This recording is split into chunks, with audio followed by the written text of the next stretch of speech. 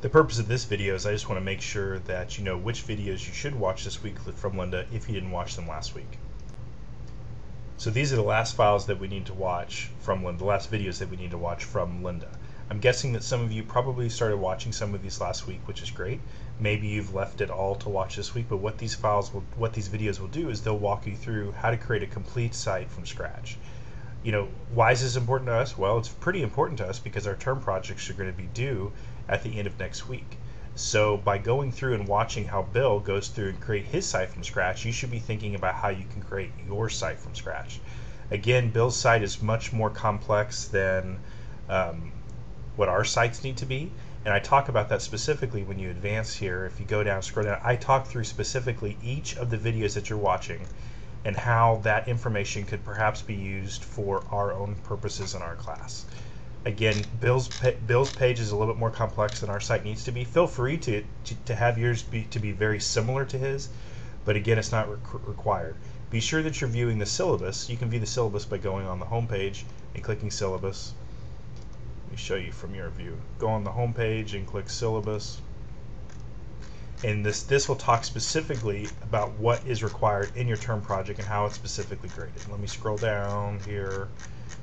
Keep scrolling, keep scrolling. Let's see.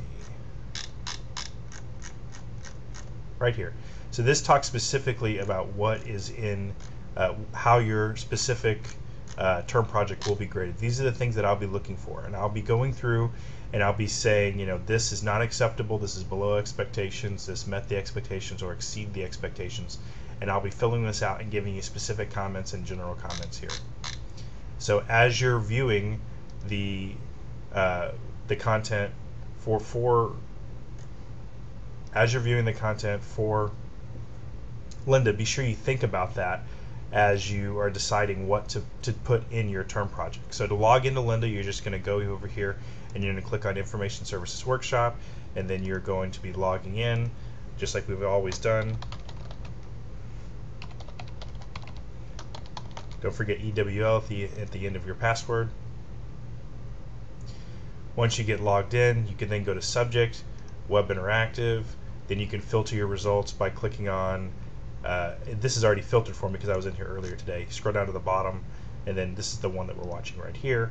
And then you can then scroll down to the bottom, and you're watching the very end of the video. These segments, if you haven't yet. Basically, up to this point, you've gained a foundation to understand how to build an entire site from scratch.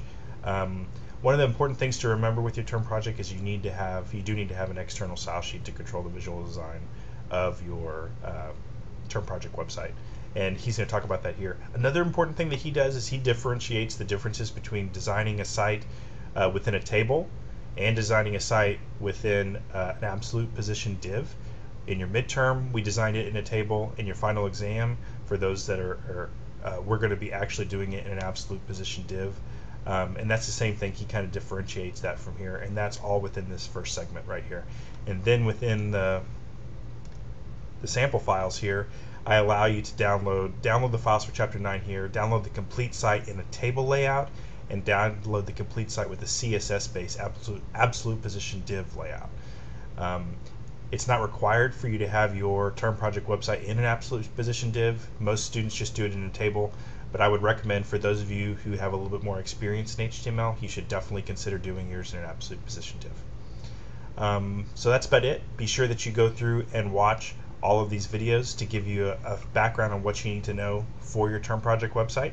And we all look forward to seeing drafts of our term project website. Perhaps you definitely need to have them done this week. So be submitting those in your term project journal for me and the class to review and discuss. And then also be sure that you're practicing, putting them up in the lab books as well. Have a good day.